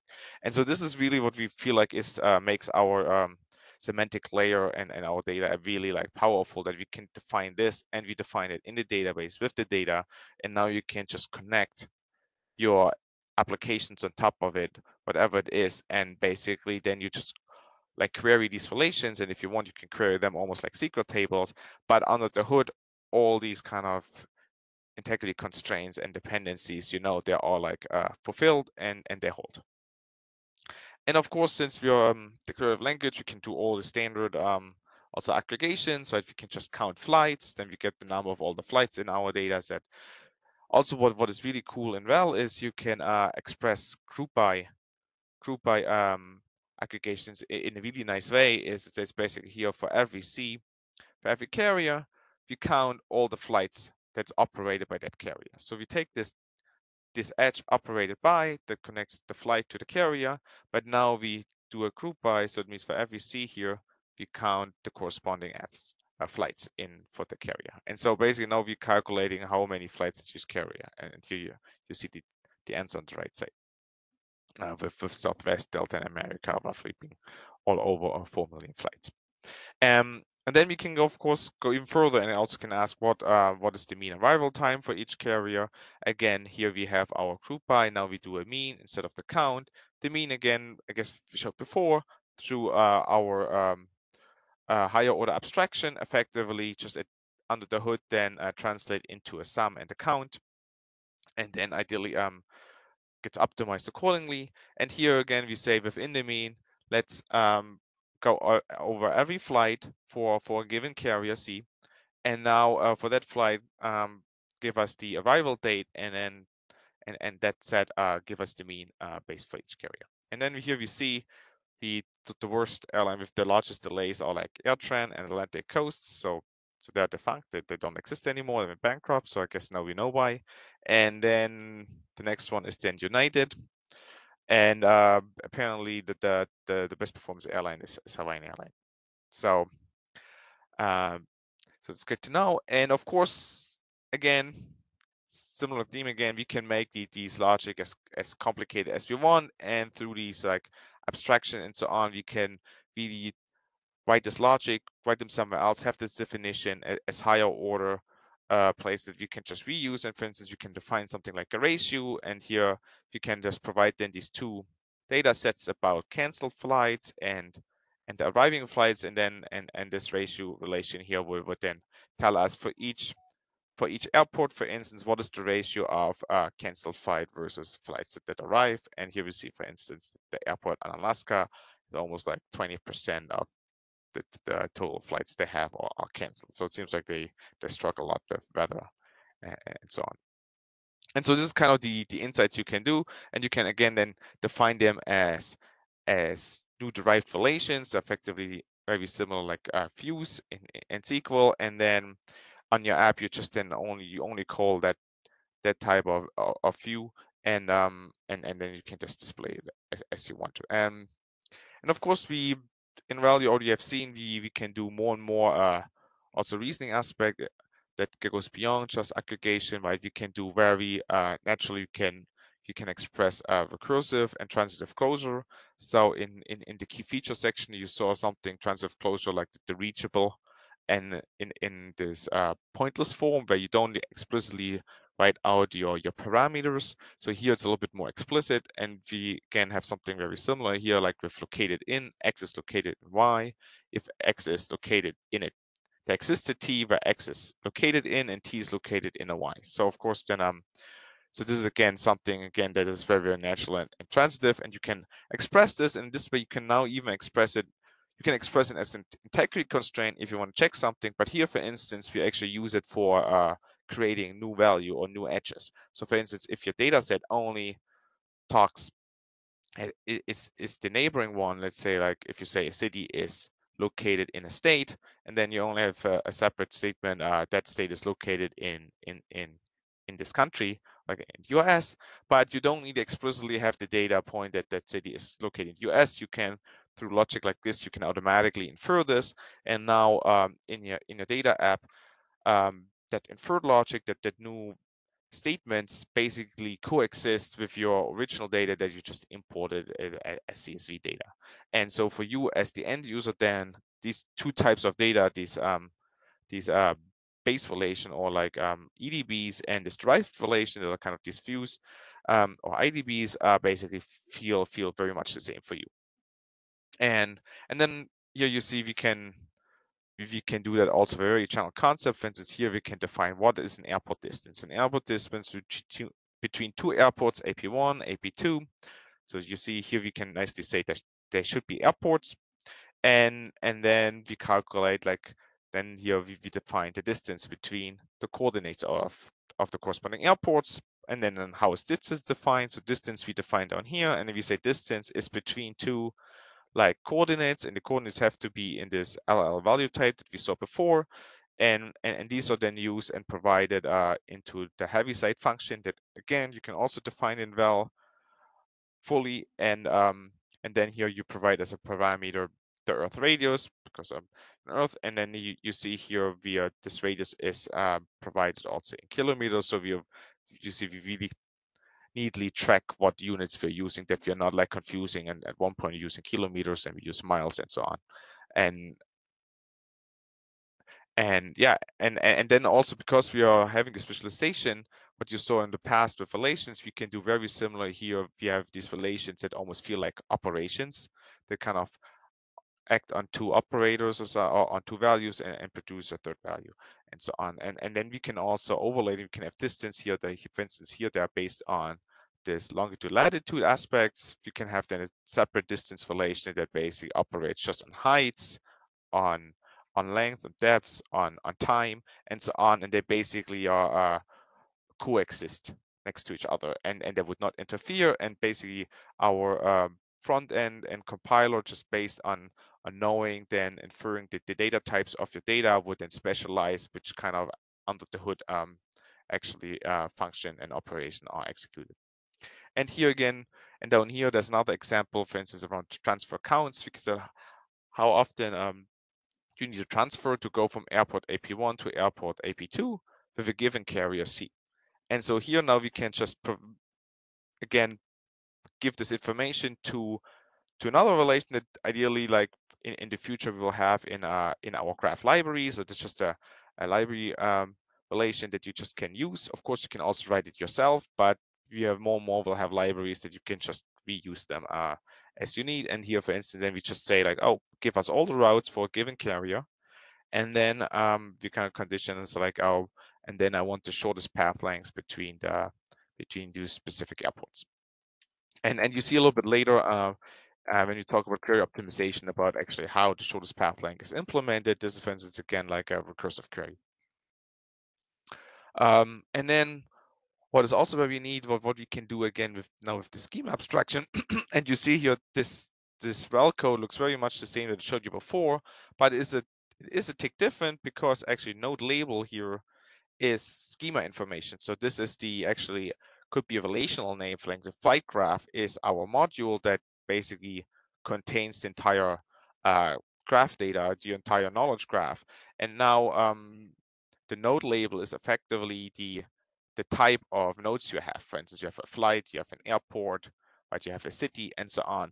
So and they are all under the hood separate relations. And here we can count them and say like, give us for every node type or node label, and then count all the IDs in that label. And so you effectively get the count of all the nodes. So, but what we can also do is, again, we can do nice group by queries, and now we can do group by queries over the schema and the data and intermingled. And here we say, for instance, for each node label, now count how many nodes we have. And there we see like we have, for instance, over 37 million flight nodes.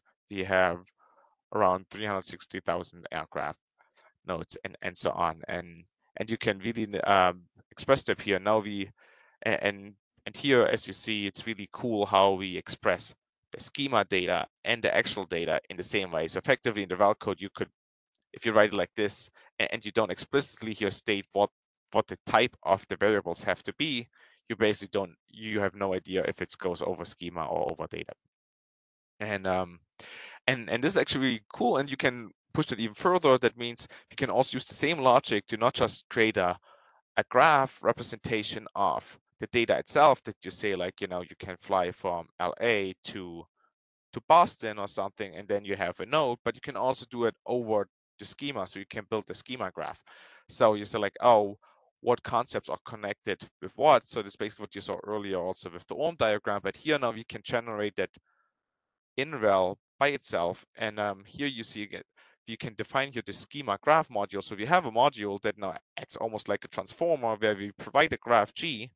That G has now all our nodes and all our all the types, like with the aircraft and the airports and so on. And now we say, like, just give us a very simple graph where we strip all the label nodes, and we just collect we collect nodes and edges. And here we give me all the node, um, and we here take that x. The x is again is the node label. So all the nodes are now the node labeled, the relational names effectively. And then down here on the edge, we say, now give me all the edge names, but then, like, connect not the explicit data to each other, but connect what node types are connected. So in that way, we see um, on the left, you see then and then we can give that, for instance, to a visualization library like Graphviz, and we can plot this, and this is the result you see on the left. And there you see, for instance, flights are connected in your schema to carrier, to aircraft, to airports, and so on. And you see also through which edge connections. And again, now this logic, you basically can you can take this module and you can apply it now to every graph that you want. And it's basically very universal. And that's what we more and more now are planning to do, to package them up in libraries and then make them available so that people just can use them and don't always need to reinvent the wheels. But the cool thing is, as you see here, you can fully write them in rel. You don't need to have some special keywords to say, oh, now I want to query over the schema or over the data and so on. And then you can do cool stuff, like also your recursion can now go over the schema. So you don't need to have recursion over the data, but now, since the schema feels like data, you can do the same shortest path calculation over your schema, and you can say, oh, give me all the shortest paths between flights and states. So how do you get from flight to states? And then you see here, flight is up here, state is down here. So flights are connected to airports through origin destination, and airports are located in state. But and so this is basically the shortest path. And so up here you see have twice, so you have two options. But now you can also say, oh, just give me all paths. I don't care if it's the shortest or not. And then you see we can actually see here how we go also look it down, and we go from flight to airport to city and state, or from flight to airport, city, county, and then state. And all these options down here you automatically get. And it's really cool. So you can really just write the same logic. Actually, this acyclic graph you can write. It doesn't need to be written for the schema. You just write it generically, and then just your front end compiler knows, based on the data type that it infers under the hood, what to do. And and then, for instance, here's just a little visual example around again, where we applied to that data set PageRank in the shortest path, and where the PageRank is based on is applied to the airports, and then the shortest path, for instance, between two different airports, and it's highlighted here. And the PageRank algorithm you already saw, like earlier in the first part that Cassie presented, the shortest path you will see in a moment. But there, I think just for complexity, we show, I think, the shortest path lengths only, and not the actual how we generate the path. But again, this is also, like, where it comes to shortest path, you would really need value creation, because each path is basically a path of a subpath and an extra step. So you really also recursively create new concepts and entity types, and so or entities. And so in that way, this is a really powerful, all the features we have to make all this work. And this also allows us really to keep everything in the database, and really there should be no need really that you need to go to Java or Python and so on to express these things. So how does it work? So why can we do all this in the database? And one of the key answers is because of query optimization.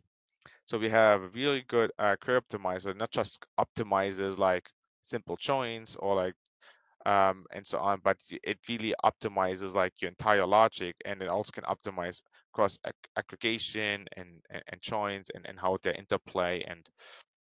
And so this is really also one of our key innovations around semantic optimization.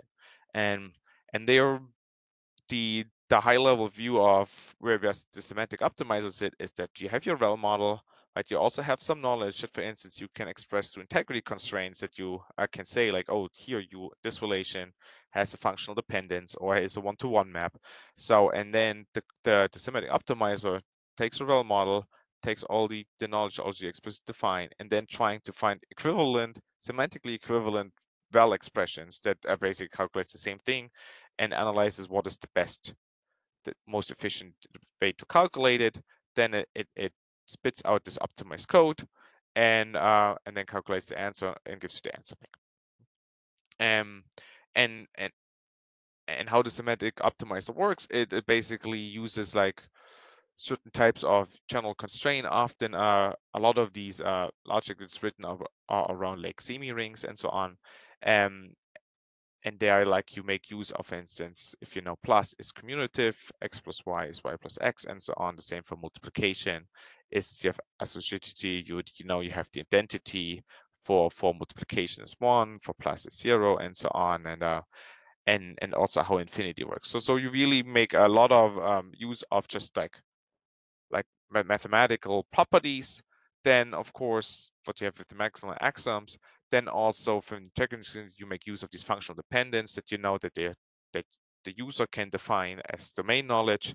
And then of course also the optimizer will make use of summary and statistic histogram. So it will analyze, it knows certain relation, it knows the basic statistic like what is the size and so on, and that it can estimate like, oh, like when it comes to join orders and so on, like how big are the loops, and roughly makes a best guess estimate, and ideally even over time learns this how it's better and better, and at the end gives you the optimal query plan. And so here's just one little example. Is for instance the semantic optimizer, how it works for minimization is if you minimize like the sum of f plus g, and you see f is indexed by I, g by j, but you see there are two different indices, so they're actually independent. So actually optimizer will know you can just calculate the minimum of f and then the minimum of g, and then we just add the minimum. So, but then it knows, oh, if it's the same index, we cannot separate them. So this is kind of what you're talking about, this math axioms, that it knows it can like push this aggregation through the joins and so on, if it's possible or not. And for instance, for plus, it's not. Here for count and multiplication, you can. Also, it does really cool stuff like here, if we join something between R and S, but you start like here X and Y, they have to be different. So normally if you would not have that last statement, the count would be again independent and you could split it apart, but because they have to here, because X and Y have to be different, so they become correlated. And the optimizer knows that actually I can rewrite this into something that where I have no, that just have a one. So basically I allow everything, so I don't make no condition, and then just subtract the cases where X is equal Y. And now you can, in this way, like rewrite this discount query into something here where it factorizes, and then you just subtract something uh, over a relation that is much shorter, and you can potentially get much faster can evaluate. So and very similarly, you can do the same with if you know talk about recursion. So how we can optimize recursions and aggregations. You see here, if you have a path, it's an edge between X and Y, and then you define path recursively between X and Y if a path is from X to T, and then there's an edge from T to Y. And then you can, for instance, say shortest path length is just the minimum of the path. So of the length.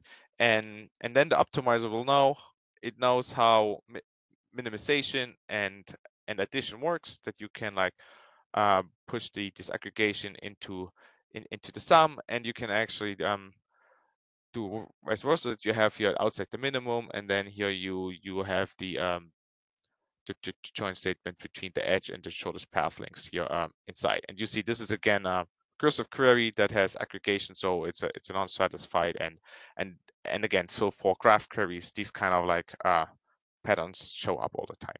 And so that's the reason why for us it's really key to have this non-satisfied recursive capabilities. And yeah, and here's a bunch of papers that by Hung and Co. that really pushed this, and there are various parts paper with best paper awards, so and so on. So there, yeah. So what the team is doing there, our semantic query optimizer team, it's like really state of the art, and it's and all this knowledge they're really trying to that they implement in our system. So and this is why we're thinking our system can do this, and we can really optimize these complex programs in our system with our query optimizer, and there's no need for us to go to a procedure language like Java and so on. There's of course also something about I wanted to time check you here, yeah. Stefan. Maybe we should skip the incremental conversation if we want to get to the fun probabilistic stuff that you Yeah. have in store. Yeah, good point. Yeah, let me just stop here. So also, just very quick, so we can also do, again, for a lot of this live program is incremental maintenance. And so there the idea is if your database changes, also your views on the database get automatically maintained, and ideally they get maintained in a way that is like minimal. So so that way if you have some rolling sum or so ever, you don't need to recommute everything just because you add one more data point, and ideally you can your update is proportional to the size of your data change and not proportional to the size of your data. And of course, the idea is we're also trying to make this incremental maintenance work with within recursion and so on. So as well that even with recursion that we're trying to only like recalculate as minimal as we need to. And yeah, we don't have time for this. And so again, there are also key papers and so on and from our team that looked into this.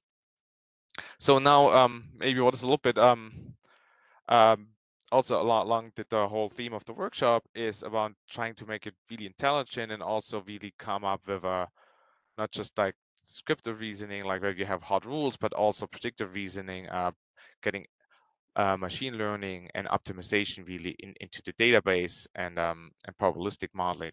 And so this is something that is still like really part of them more and more slowly getting into production, like mathematical optimization and relational ML.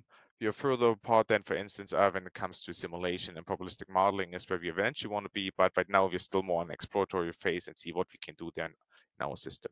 And maybe let me go here a little bit further. So in general, I think there are two key ways how you can bring really this predictive reasoning into a database. So one approach is you just bind to external packages like XGBoost, MLPack, maybe TensorFlow, and so on. So that way, the nice thing is you can really just make use of these specialized function packages, and you don't need to reinvent the wheel. And we have done that to some extent, as you see, especially with XGBoost and MLPack.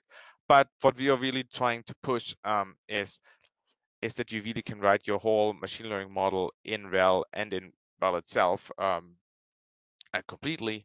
And so this will give you some unique optimization and speed up possibilities where really, again, the query optimizer can optimizes your whole data model, including your machine learning model. It can also express relationally and trying to find out the best way to calculate it and automatically identify like independence, for instance, and then just factorize it out. So you don't need to necessarily need to create big data in between. And one aspect that now I want to focus on more in this section is around simulation and probabilistic models. So a little bit where we there wanted to go. So this is more something that's more aspirational. So, but for instance, we know data is real world data, or the real world has a lot of uncertainty and noise. So it's not just always a straight line. And generally, like, if you think about what is expert knowledge is normally you do a best guess. There is some person with the domain and just kind of finds the best model with like and he defines the parameters, and that's a parameter you use. Then in the second wave is kind of where we do this data-driven optimization, like with maximum likelihood estimate and so on, where you really just based on the data, you're trying to minimize the error and then find the best fit. And but again, so the parameters are normally just one value. And now if you go to probabilistic modeling, the idea is you really like say acknowledge the uncertainty and there you're trying to model uncertainty within your model and keep it in your model. And you say here, your slope C is not just a value, it's actually a distribution. And this distribution is now for instance, is a normal distribution with a mean and a variation. And of course, this is something you really want to do, especially if your distributions are non-Gaussian or non-normal. If it's Gaussian, normally that works really well. But for instance, if you have non-Gaussian or more and more these like multimodal distribution, then just having one value is less and less optimal to actually describe your system or the world that you want to describe. And so that's where also simulation comes into a database, where we want to really put that in so that we can handle this kind of situation and build like intelligent reasoning logic on top of it. And in that respect, also, what is simulation? Simulation is effectively a way how you want to compute all the possible outcomes, or you want to calculate the possible outcomes of a probabilistic model. And the probabilistic model is basically just a logical model with random variables. And there are some key requirements for us to make this these probabilistic models work, because again, we have the query optimizer, we have this incremental view maintenance and so on. And so we don't want to give up on all that stuff to doing simulation, but this requires some key properties for us that this probabilistic model needs to fulfill. For instance, you need to always get the same value out, regardless of reevaluating the same thing twice, because again, you don't know if it's in a recursive loop, so you're trying to find a fixed point. You don't know how often it gets reevaluated. It needs to be, the value that you get back needs to be stable. Also, execution reordering should not impact the outcome, and this is key because we run our query optimizer over it. It maybe rearranges how it gets evaluated, and of course, if it next time somehow finds some different path because you added something, it gets completely a different result. That also makes it then not very performance. And so there we found what is really for us works well is there's certain pseudo random generators, like especially like counter-based yeah, like counter-based PNG, like 3-phi, that where the state of your random number generator almost splits like a tree. And with this way, you can really mimic the whole like model or logical your probabilistic model that you're writing, and you can really split like along these lines, where if you have a serial pseudo number generator, is then like every time you call it, it goes to the next step. So but then it becomes really hard to, if you relate something twice, but now your state is your PNG is in a different state, so you have a different value, and this of course destroys then all the good properties of our database. Yeah, so then here are a few little examples. So is, for instance, we could throw a die, and how would that works? Like if you're trying to throw a dice multiple times, you would just say, hey, let's have something uniform. A key here is effectively the seed that we would use, and then just give me a number between 1 and 6. And that seed here is our key. And then we say like output this for this die, where we just now iterate over that key from 1 to 5. So this is effectively our throw ID, what is first experiment, second experiment, and so on. And this here on the second column is effectively the outcome. So we can do, of course, then build up on there and say, for instance, let's throw n dice depending on the value n of the first dice. So this is now something where you have now some variable logic that depend, random variables depend on the outcome of a first random variable. And this again, we can express now very nicely in rel as well. So for instance, here you see our multiple dice here. Here in the second line is basically a dice that gets a new key that basically comes that key, it branches it off with an index from I to the number of the face value of the first die. This is the die key. So if this one is 5, then I goes from 1 to 5, and then we take this key and we split it 5 times in different and then we get 5 different keys again, and then we apply them to die again. So we basically get then 5 different outcomes, and then we repeat that up here. We do that 3 times. So 3 times we throw the first dice, and then depending on the face value of that first dice, we throw 3, 5, 4 dice, and so on. And here on the right side, you see the outcome. You see that in the first experiment, there's only 2 ones. So it basically means we had a 2, and then we threw 2 dice. In the second time, we threw like 1, 2, 3, 5 dice. So we got the 5 in the first, and so on. And so this is now, you see here, but also with this abstraction that we have in Valve, we can express this kind of like logic really compactly and actually quite intuitively. And yeah, and then basically you can go a step further. Now you can view each of these experiments as basically a realization of a possible world, and a possible world is basically also something realization of your probabilistic model. And what is a probabilistic model and database? Basically something like a probabilistic database. So now we basically can in that way generate multiple possible database states of your probabilistic database, and now we can do reasoning on top of it. So for instance, we can calculate something, give me the variance of the mean of each data set. So we take here our data set I, this is the basically the I index our possible worlds, calculate the mean for each world, and then take the standard deviation across the worlds. Or something like with our dices, given what is the mean sum of each data set. So here we can calculate the sum for each dice. One time we just sum up 2 dice, sometimes we sum up 4 dice, and so on. And then we can take the mean of this, and you see in roughly the mean would be 12 that you get on with, if you count all the faces up. And yeah, but then if you want to do, of course, more, and you now add observations to it. So normally what you want to do now, you need to start also adding rejection to all the sampling, because you ideally want to only keep worlds that are in accordance with the real world that you observed in the past. And I'm not sure how much time you have, but effectively maybe you just take three more minutes and a little slow fast go over it. As so Vida, for instance, implemented as a proof of principle. We kind of used the game Battleship. And so we said, hey, here we have the battleships, and let's see, like, what can we find the best strategy to find all the games of all the ships. And again, this is very much a simulation problem. And then you can use the simulation around realizing all these possible worlds, how the ships fit on your map, giving your all the moves you made in the past, right?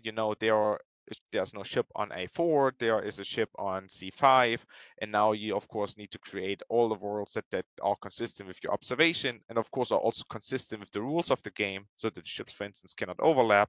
And then you can count them, and based on this, like then for instance, do an MLE and so on, and recommend the next move. And this here is, for instance, how we set up a shift. Even setting up the ships and putting ships on the board involves non-stratified recursion. You see here we're starting with the key, where because we want to put 5 ships on, and if they overlap, we need to put another 5 ships on till we find a valid configuration. And each time the configuration is not valid, we want to remove the ships and put new ships on. So that way also here we really have this negation in here. You see the nots and an empty and so on. And then, so what are the strategies you can have with Battleship? Of course, you can do just a simple one. You just randomly pick a place. That's of course not ideal. Then an improvement is, once you find one, you're trying to hunt down the chip. That's, I think, what everybody would do. And then of course you can have, well, with the probabilistic model, is you really try and give me observation. You're trying to give me all the possible now ship configurations are valid, and then you just count and look on which field you're most likely to find the ship. And here you kind of see what is the likelihood of these different strategies to win, where blue is the random, the green and red is the kind of like the hunt down, the other one is a little tweak, and then the orange one is the probabilistic one. And you see really how you're much early with much fewer moves, like 40 moves, you're able to find all the ships. With the hunt down, it's roughly around a little bit over 60, and if you do random, you almost basically need to find all the need to hit all the fields. And here, this is kind of a little bit the math, how you would set things up. So this is your configuration of valid ships. Then you would calculate here your conditional probabilities to find a ship at a position XY, giving an observation. And then normally you would do an argmax on top of it to give me like what field has the highest probability. And the one thing here I want to show last is these 3 math statements you can really nicely translate interval very easily. Here you say, what are your valid chip configurations, effectively all the samples. The sample here is our sample ID. And since we have this higher order abstraction, you can really nicely say, like, oh, for this sample ID, give me all the chips. And now we have this condition here, chips non-overlapping. So basically analyze it for that chip configuration. Oh, all the chips not overlapping, and it's a valid configuration. And then of course you have the second condition also these ships need to be consistent with the observation we had so far. So you see again, we provide the ships, and then here the analyzed guess is effectively all the guess we have. We know here's a miss, here's a hit. Configurations we have need to be consistent. And then to calculate the likelihood, what we do is we now take these, we have all these samples that are valid, we count them, and we count all the valid examples. We do a group by X and Y. So basically we count all the valid samples for each field, and then we just divide them by the total count. So it gives us the probability of finding a ship on each field. And then here down here, we just now perform an argmax over it. And down here, you see one thing that we exclude is, of course, we exclude the positions where we made a guess. If you know there is a ship there, of course, the probability of finding a ship there is 100, but of course, you don't want to guess the same field again. And so here's just some plots, both of them, so you can really generate in our system. You see first, you have no ships. You see the most best is to somehow look in the middle, and then as you find a hit, then you see like you kind of want to follow this hunt and target strategy, but there's some more subtlety to it. So effectively, it's more efficient if you do real probabilistic. And so we're also looking at some sample strategies. I'm not going into this. And we were looking in the future, we want to build some really higher order abstraction that we really much more more intuitively and for users that can build these probabilistic models. But this is more something that we that will come into years to come. And so there are a lot of cool advantages like doing the simulation in the databases, right? You do the data generation in the database. The database is the best place to handle your data. You can also handle really naturally out of core, out of this data. So you can really naturally like simulate a lot and it scales, and you don't need to think about it as a user. And then of course at the same time, as your predictor reasoning is in the same place, now you have the query optimizer that optimizes the data generation and the analysis on top of it. And if, for instance, if it finds something is independent, it just like splits it apart, factorizes it, so it doesn't, so in that way it really minimizes data generation, data transfers, and so on. You don't need to move to a different system. It all stays on your same commute engine and so on. And yeah, and with this, that's kind of it. So just very briefly, maybe here, we're also right now working on providing, for instance, math optimization libraries that where you can write math optimization very much in RHEL the same way. And under the hood, then we give it to like an existing package, for instance, that does like linear or mixed integer programming and so on. And very similar, like also something with relational ML, but I don't think I have the time for this. And yeah, and with this, I think that concludes our talk is right. So effectively, the key message that we want to convey is what we are trying to build here, RelationalAI, is a cloud-native relational database platform that is like designed for structured, semi-structured data like CSV, JSON, and so on, with data and application logic together in one place. And I hope we showed you guys why it's really like advantageous to have it at the same place, like with the query optimizer and so on, and showed you a few examples with the very flight example and so on, and showed you a little bit what we are currently working on and where we still wanted to go and push our system to when it comes to like simulation, probabilistic modeling, supporting optimization, and relational ML workloads. And this yeah, thank you for your attention. Thanks a lot,